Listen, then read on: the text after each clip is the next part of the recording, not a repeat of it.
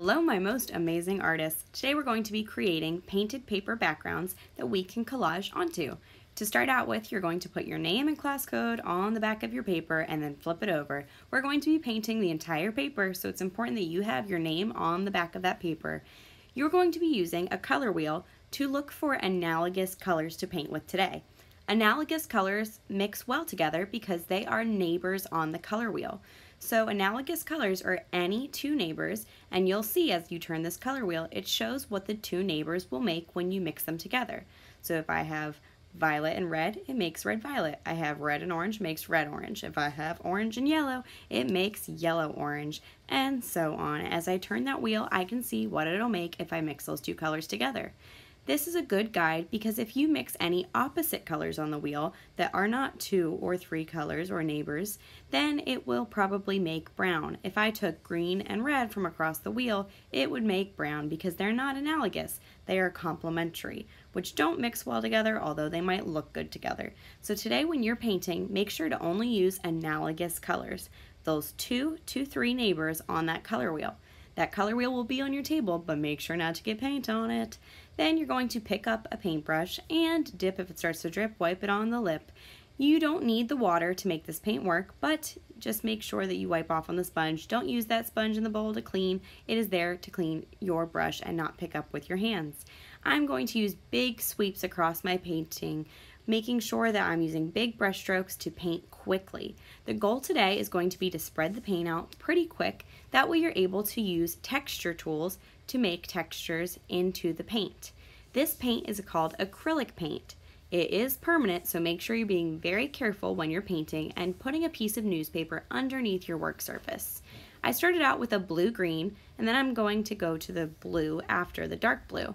Now I could choose any other color that's the third color on the color wheel. I could go purple or I could go with yellow because they are all neighbors.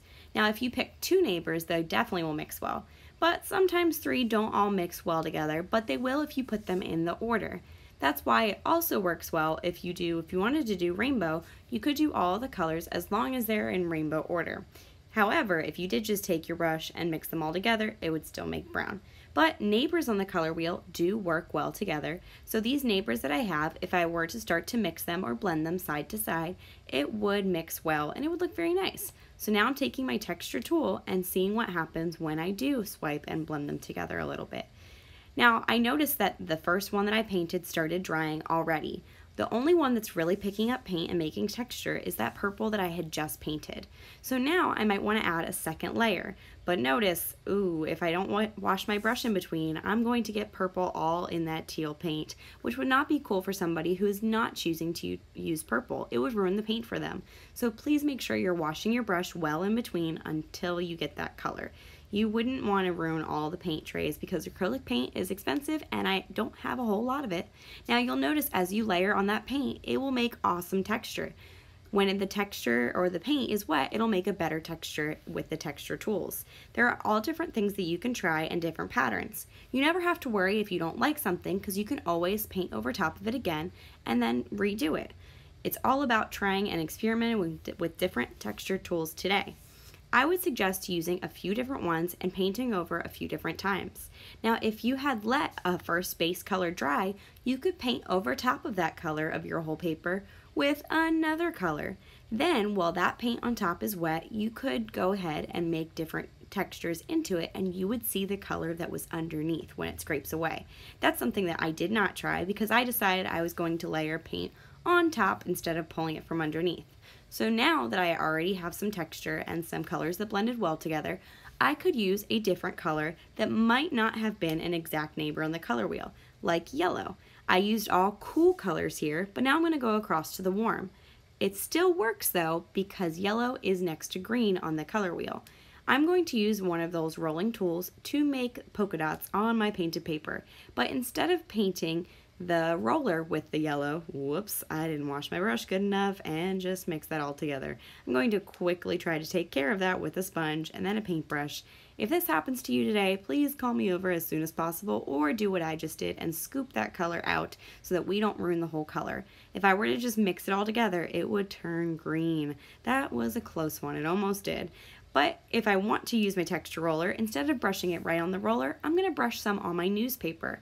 Then I can roll it into the newspaper to get that color onto my roller. A fancy name for a roller is also called a brayer. It's a tool for printmaking that we use to roll ink, or in this case paint, onto a print. So this will make all different kinds of polka dots on my paper. I'm going to roll it in the newspaper, that way it gets a nice even coat on it. Make sure that if you're layering different colors and different textures that you let the paint dry in between. I wouldn't want to over roll with this texture tool because then it would just start to eventually mix all the colors together and become muddy. I want to see all of the amazing bright colors, so I'm going to let this dry in between before I do anything else. I could also say that I think I've done enough to it and leave it alone. Or I could try out some different, simpler tools like a toothpick and see what happens when I scratch into that paint just to experiment.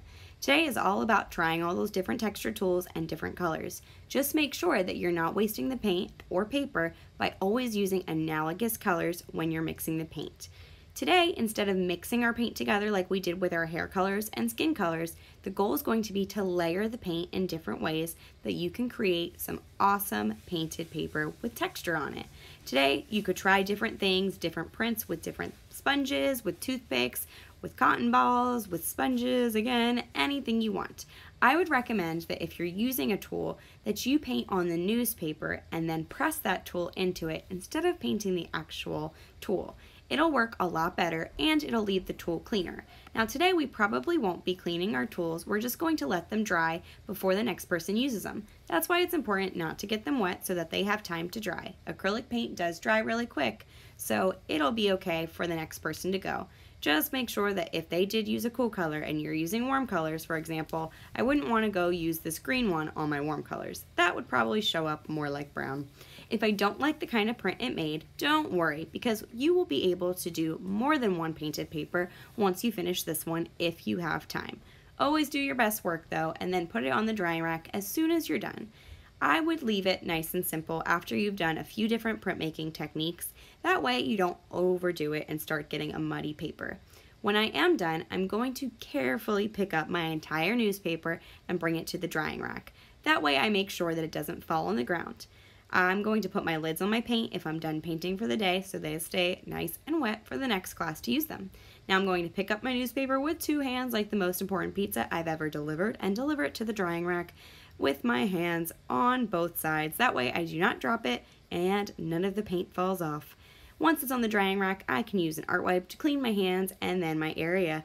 If I was doing a great job today, I shouldn't have a whole lot of paint on my table because that paint should have been on the newspaper. Don't forget, you can also paint your newspaper, and we could use it next week when we are starting to cut and glue onto our final pieces. All right, awesome artists, have a great time today and enjoy the mess, but make sure you clean it up.